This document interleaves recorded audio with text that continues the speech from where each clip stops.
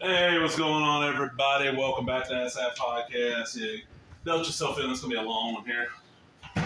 Going into childhood cartoons. I'm getting you. All right, what you got here is this.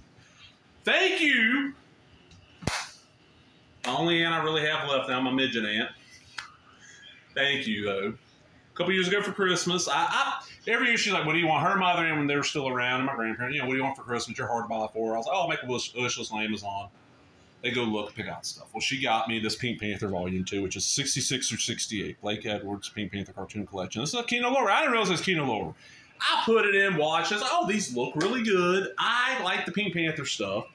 They got, each episode, not everyone, but a big chunk of them got commentaries, a couple little extras. They're not super packed with extras. They got enough here. And it's one of those, it's probably like $9. Well, it sat on the shelf. And I'll show you, let's see. And you get like commentaries from like author Mark Arnold, historian Jerry Beck, filmmaker Greg Ford, cartoon writer William Hohauser, and veteran Depattie Freleng storyman Art Leonardi. Art Leonardi did comics for a while. From Page of Screen in the Pink, from Page of Screen, the Pink Blueprint, Pink Out's TV version. It's all the episodes. 125 minutes, And these have, and they got the same kind of, my only issue is Kino Lorber, and they have the MGM contract, it seems like. I don't like how plain they're just going to look. That's not a bad cover. I just like more color on it. So I had that for a long time. You see, well, I got 2 and 3. And there's like 6 of these. I want to get all, but Kino Lorber had their big summer sale, and these things were marked down to like $6 a pop. But I didn't order any more of them. I was doing an order, and like, okay, you had to hit like $50 to get free shipping. I was right off of it. I found something. I'll show it in a minute. And I watched it. I'm like, oh shit! I forgot how good it's from this set, this series. I forgot how good the Pink Panther was. When I get paid again, I'm gonna do another order for the sale runs out. So that's when I got Volume 1 here, which I just got in today. I've not watched it yet. And it's got, same group of people, Bob Kurtz, archive sound bites, There's 1. There's 3. If you don't know they're mostly silent cartoons. It's like dun dun dun dun dun dun dun dun dun. It was. I like slapsticky stuff, and Pink Panther as a kid appealed to me because he was one where it was weird. Okay, as a kid, after school and on Saturday mornings, from when I was as far back as I can remember, so like 3 till, God, man, I was like 10 or 12 when it stopped on the major channels, and like it was just the UHF channel doing this. But like every day, like from 5 o'clock to about 8 in the morning on the UHF channel, and then from 3 to 4 or 5 in the afternoons, sometimes 2 on the UHF channel, and like the major networks like ABC, NBC, this would be syndicated. You got Bugs Bunny and Friends, which was all the Looney Tunes shit. Usually got like a Flintstones or something like that. And you got, I'm trying to think, you got like some kind of Hanna-Barbera like compilation show. Like Rocky Bowl was another show, but the Hanna-Barbera one we got was, what the fuck do they call it? It had like Augie Doggy and Ricochet Rabbit. We got like one of the lower level ones. But Pink Panther, which I loved, either came on early in the morning or it came on Saturdays early in the morning, so I didn't see it a lot. Because I remember wanting to go see the Pink Panther movies. I thought they were about this. I didn't realize they were Peter Sellers and Inspector Clouseau. As I got older, I loved them. That's what got me into Pink Panther, so I'm like, oh, I want to see these again. And they're just so well done. And this will be years 68 through 69. But we get Behind the Feline, the cartoon phenomenon featuring Dave Depattie and Blake Edwards. Audio commentators select episodes of Mark Arnold, Jerry Beck, Greg Ford, Rojo, or Mike Cazalet, I'm guessing. 138 minutes. Okay, so they got those 3. Now, the rest of these are just alphabetical order, which is kind of cool because the best ones at the end. One of them is a DVD. These are all, this studio did other cartoons. None of them last as long as Pink Panther. But most of these got shown, one of these is a TV cartoon. Most of these got shown on TV in some form or another when Pink Panther started getting syndicated. So we got the first one. This is one most people remember. The ant and the aardvark. This is a little ant and his aardvark trying to eat him constantly. This is, what year is this? Don't give me a year, but hold on. Originally produced for theatrical release and later broadcast as part of the new Pink Panther television series, the Aardvark revived the timeless cartoon conflict of predator and prey, and modernized it with a reverent sense of humor and a splashy color palette and embellish of the late 60s and early 70s. The special edition includes all 17 episodes of the Aardvark, was on interviews with the men and women who collaborate on these animated classics. 2 documentaries by Greg Ford, Goodbye Warner Brothers, Hello, Depattie Freleng, and of Aardvark's Ants, Inspectors, and Cranes featuring Jerry Beck, Barbara Donatelli, Will Friedwald, Doug Goodwin, Art Leonardi, Joe Saracusia, and Fritz Freeland archive audio commentaries, select films. Okay. This only has certain. This was only one disc. Each one of these are one disc? Really? I gotta say, some of these are 2 discs. This is only 1 disc. I just got it in today, but I remember seeing these as a kid a lot. Like, these were on there. They've done some Pink Panther revivals that show up there. This one, the disc is not in here. It's in my player right now. When I film this stuff, since I got the house myself, my dog is an attention hound. Hey, baby. She just walked in here. She heard me say my dog. So I put stuff on the TV to keep her entertained. She loves cartoons, so I put on the Dogfather. She'll watch it. This one I don't remember. But like in the Aardvark, this and another one of these Blu-rays were like $4 in this Kino. So I'm like, I'll take a chance. So we got the Dogfather, and this is spoofing the 1972 blockbuster The Godfather, while paying homage to classic gangster pictures of the 30s and 40s. Depattie Freleng's The Dogfather centers around a bumbling pack of canine mafioso. Backed by his overgrown henchman Pug and the diminutive Louis, voice artist extraordinaire Dawes Butler, the mumble-mouthed Dogfather, voiced by Bob Holt, unleashes his own breed of disorganized crime in a series of 17 cartoons that were a conscious throwback to a golden age of animation. 2 documentaries by Greg Ford and William Hohauser, chips off the old blockbusters, and tales of production and production overload, feature Mark Arnold, historian Jerry Beck, our cartoon director-producer J.R. Dilworth, ink and paint specialist Barbara Donatelli, composer Doug Gowen, director-animator Art Leonardi, and layout artist Martin Struder. Audio commentaries for select ones, and same group. 117 minutes. It's only 1 disc. And each one of them, you go on the inside. I like these covers like that. So, okay, that's my Aunt Aardvark. This is my dog.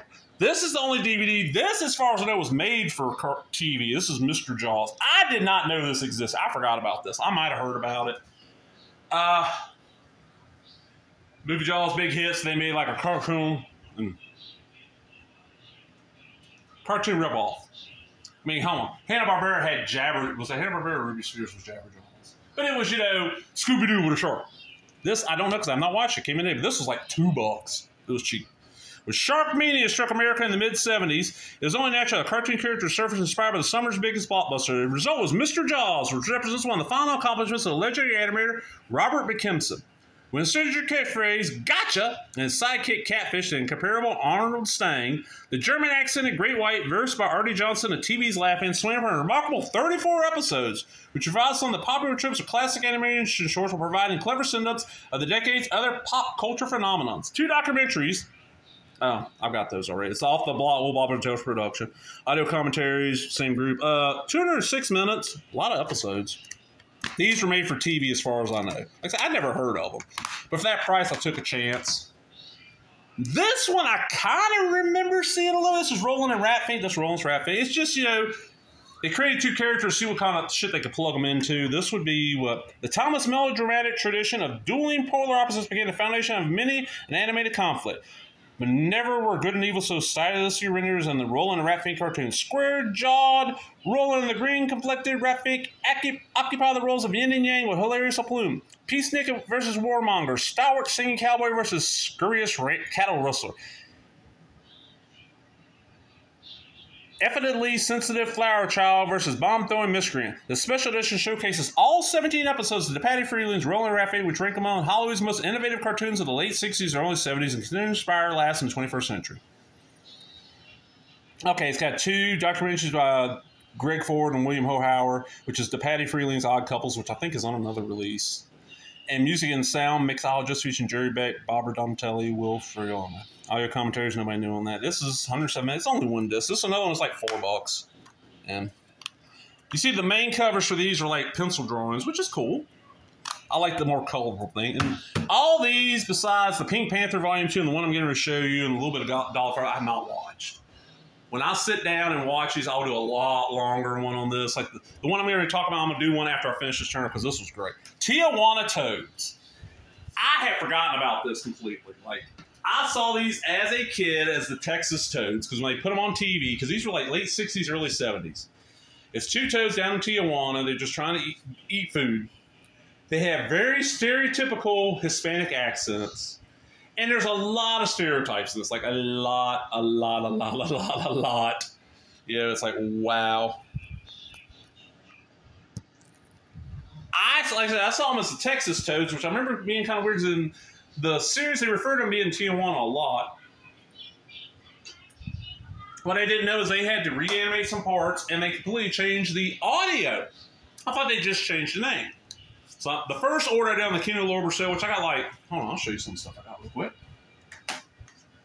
Two of the things I got on that pack was Stone Cold and Porky's 2 and 3. But I saw two. I was trying to hit the $50 mark. I added this. This is what I was talking about earlier. This was like $9. This is the most expensive one because they know this is the one. I think until this came out, the only way you could get these in this form was this. You know, there wasn't a way. You had to get the Texas Toad version. These are the original theatrical airings. So let's look at that. It's just one disc. Pull it out. There's a toad on it. It's El Fatso and Poncho, I think. Like an amphibian Laurel and Hardy, Tijuana Toads revives the thin guy, fat guy forming for comedy and endows it with a distinct south of the border flavor. Toads Poncho and El Toro. Okay, because it's Fatso and Banjo in the rewritten Texas one. Engage in madcap mischief and even a bit of romance while seeking to advance themselves within the biological food chain, giving chase to grasshoppers, Japanese beetles, and flies while evading comic predators like snakes, cats, dogs, and a particularly dopey crane. This edition includes all 17 laugh-filled episodes rendered in distinct Depattie Freleng style of the late 60s, early 70s, and newly remastered in high definition. You get two documentaries, which is that Odd Couple mix one, which I've talked about before. You get audio commentaries for these, with some same group of people, but then you get Go for the Crow featuring the alternate Texas Toad soundtrack. You get one episode with the Texas Toad soundtrack and the original version. These are... I was laughing my ass off at parts, and another person going, wow. Like the Japanese flying beetle has buck teeth and wears glasses, and oh, me so sorry, and does karate, and oh, God. I watched it go, wow. Yeah, I see, you know, and it's stuff like this. I would see this in cartoons because some of the Bugs Bunny and Looney Tunes cartoons that have been censored or had parts cut or are not really shown anymore now were still out there in syndication packages when I was a kid. Now, I was born in the the beginning of the mid-70s. I was born in 74. So I can remember, you know, still seeing, you know, definitely seeing blackface gags and Bugs Bunny cartoons. And, you know, I don't remember seeing stuff like Bugs Bunny, Nips the Nips. But I remember seeing some other ones where there's a little bit of that kind of stuff in it. So this, you know, kind of surprised me when they say it on TV because this is like 78, I think, when it came out. You know, they changed it. But now all I'm missing is there's an Inspector set that is one of the more expensive ones because the Inspector is the little detective guy from the Inspector Clouseau. It's like 2 discs, so it's like $12. I think the sale's over now too, and I got to get the other 3 volumes of Pink Panther. So they'll probably go on my Christmas wish list. And maybe my favorite aunt will pick them up. But man, just look at this. So many hours of great classic. We got Tijuana Toads. We got Roland and Rattfink. We got, you know, Misterjaw. Can't wait to watch that. The Dogfather. Maggie, you like the Dogfather? Ant and the Aardvark, and then, you know, 3 volumes of Pink Panther. So that's what, how many Blu-rays? There's 7 Blu-rays of great classic cartoons. And you can watch a lot of these. Now, I don't think Tijuana Toads is part of it. But, excuse me, if you get the channel MeTV, which is an over-the-air channel, Dish Network does not offer it right now. I don't know about cable companies, but if you, it seems like most of your cable replacement things like Hulu Live, YouTube TV, Sling, I know Friendly, which is the word friendly without all the vowels in it, besides the Y, has it, and the service is cheap. MeTV Saturday mornings has like a Popeye and Pink Panther hour block of cartoons that I record every week, and they don't, the prints look really good. They don't look as good as these, but they look really good for, you know. And I want to support cartoons on broadcast channels. I hate that. I got some friends of mine who, their kids are old enough now they don't really watch cartoons. But where they live, it's either pay out the butt for satellite, and he's not going to do that, or just use an antenna. And their kids for years, they're the only cartoons they really got to see until me started showing some stuff was the stuff on PBS. So I would loan them all the. I was like, these kids are growing up without Bugs Bunny here. You know, here's the Looney Tunes golden anniversary set. You know, with the big box says, here, watch this. You know, show them all this stuff, and they fell in love with like the oldest boy loved Astro Boy for the longest time, and the youngest one was huge into DuckTales. So I got to support my cartoons, but I'm out, everybody. So it's going to be a long one. Hope you enjoyed them. If you did, give me that thumbs up, leave a comment, subscribe, all the other bullshit. Talk to everybody later. Bye-bye.